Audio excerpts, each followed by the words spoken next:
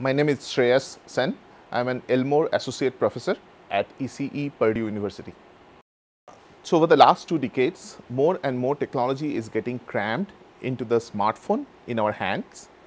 And this is great because it is our gateway from the physical world to the fascinating digital world. But the interaction with the smartphone is typically very low bandwidth, especially when we try to input something to the smartphone. Today, the input to the smartphone is through our touch on a touch screen. In future, it will be our natural gestures and touches. It will be our voice, our biopotential signals like EMG, ECG, ECOG, and eventually our thought would be controlling the computers. So the technology we are developing lets us collect all of these seamlessly and let the computer be controlled through them. So radio communication was invented centuries back to communicate in air or in vacuum. It's not the most optimal to communicate around the human body, which is mostly water. What we are developing is a fundamental new communication method that gives you high-speed connectivity around the body, creating an artificial nervous system, which then lets you collect data from sensors and actuators from everywhere around the body and process it one central hub, which we call the wearable brain. And this wearable brain interacts with the human brain in a much faster and seamless way, augmenting the human with real-time AI. You have heard about Bluetooth, you have heard about Wi-Fi. These are radio communication techniques that take your data and radiate all around.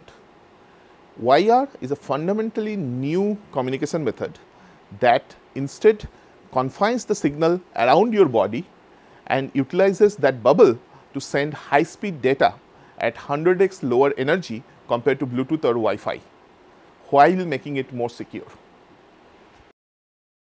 Because the technology is so transformative, all the applications cannot be fully imagined yet.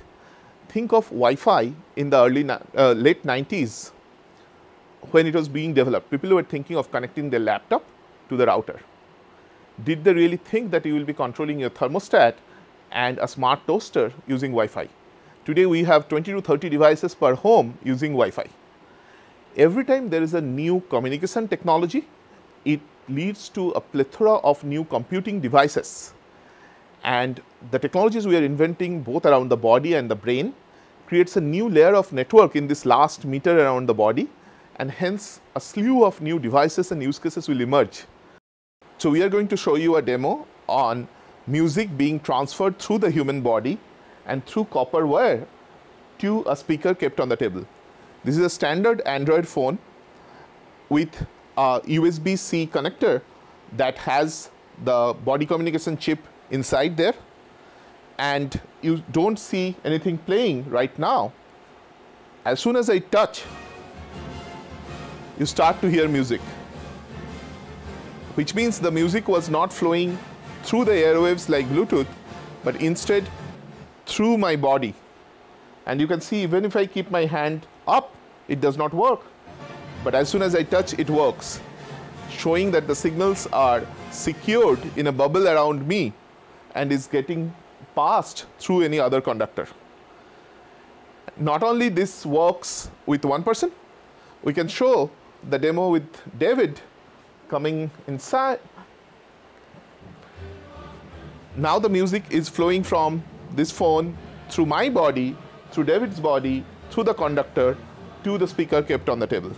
And if we let our hands go, the signal doesn't flow anymore, showing that there is no switch over there. It's literally the digital signals flowing through our bodies to the speaker.